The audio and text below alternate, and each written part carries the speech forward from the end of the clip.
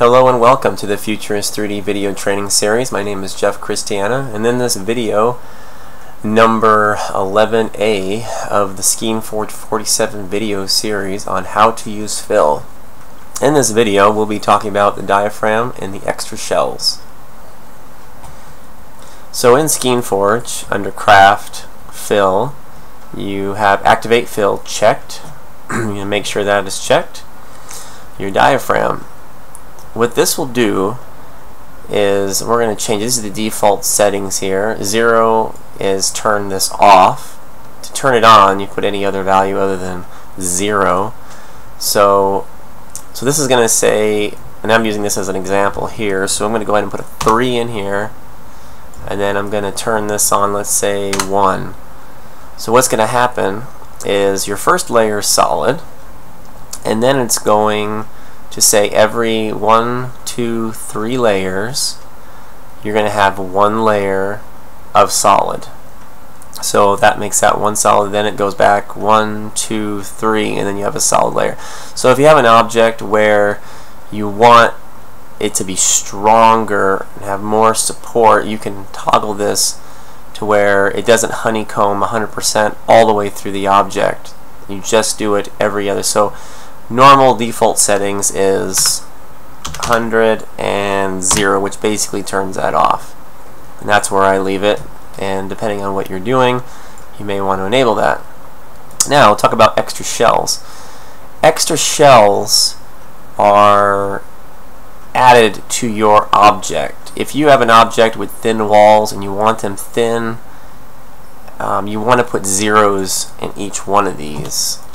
You just want to turn these off. But if you have an object that prints in, it's a bit flimsy, you want to turn on the extra shells. So what I use is a 2, 1, 1. I can also use a 1, 3, 2 and a 2, 3, 2.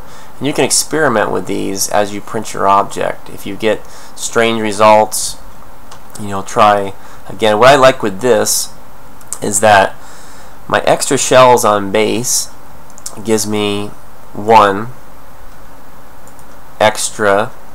So it's going to do it's going to do its perimeter. This is your perimeter right here, these circles.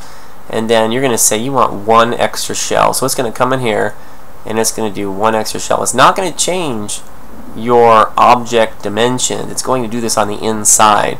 So if this is 3 inches, you add your extra shell, it'll still be 3 inches. So it adds it to the inside to make your walls more beefy. You can put 4 or 5 in there and you'll have 1, 2, 3, 4, 5. You can go crazy with the number, increasing your outer perimeter thickness, but it won't change your object. But what I like about, get rid of those there, what I like about this setting is that you've got your outside parameter. We're going to do an extra. Let's just say this is your extra here. So your outside, outside, and then here's your inside, your infill, and then you're going to go up here to extra shells on alternating solid layers. These are solid layers. Solid layers are layers that are honeycombed or a solid infill at the first. So you're going to be putting 2. So that's 1, 2, infill, 1, 2. Now the next layer, it says alternating. So the next layer, you're going to do 1, infill, 1, next layer, 1, 2, infill, 1, 2. And what this is doing is it is making your object watertight. Let's say you're making a glass. Let's say this is a glass. You fill this with water. This is going to be watertight.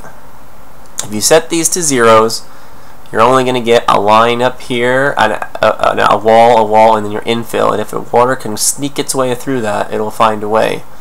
So this will definitely help with your object. And then extra shells on sparse layers. Sparse layers are non-solid areas. So let's say the top of your cup, this is your base, that is set to 1. So this will only turn on once you get up. So you could set this number to 3.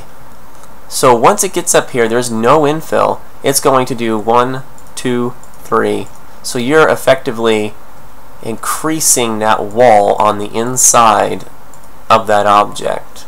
So you're affecting your inside for that. And sometimes, depending on the object, you just have to play around with that setting. So that only takes effect on layers that don't have any infill. Alright, we're going to wrap up this video. We'll see you in 11B. We're going to be talking about grid in infill.